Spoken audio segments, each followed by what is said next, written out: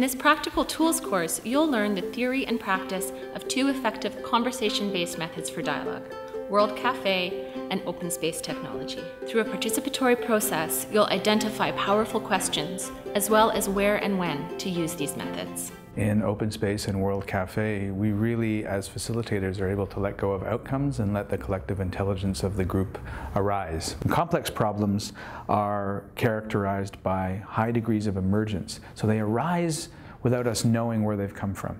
And the solutions to those problems are also going to arise without knowing where they come from. So creating the conditions for this is what's really useful.